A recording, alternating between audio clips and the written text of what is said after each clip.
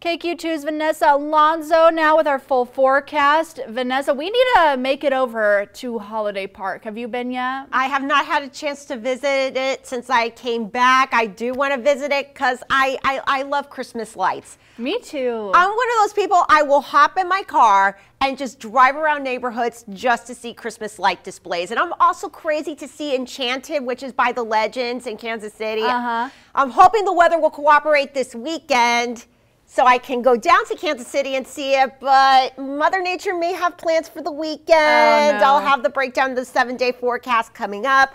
So my advice to you, enjoy the next couple of days. It is a clear but quiet start to our Wednesday. You can see that traffic is moving along pretty smoothly out there in St. Joseph on our Reed Automotive camera. We are waking up this morning to temperatures in the 20s due to the clear skies as we went through radiational cooling during the overnight hours in which the daytime heating went back up into our atmosphere.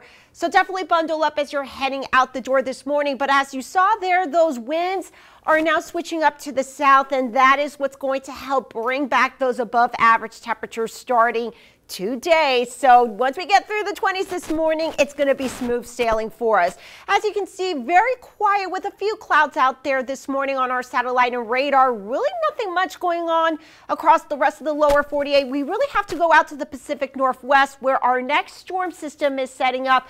This is the system we'll have to watch for the weekend. But at least for today, high pressure is going to be moving off to the east. Our winds are going to switch up to the southeast, and that's going to bring us the bright sunshine and high temperatures in the 50s today, 60s tomorrow. So please enjoy this early December weather. We don't get days like this time of the year, so please enjoy it. 54 for the high today, overnight lows not as chilly, 37 tonight, and then as we head into Thursday, Mary Grace 63 for the high.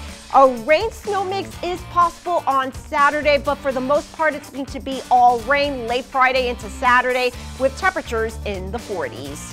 Vanessa, still ahead.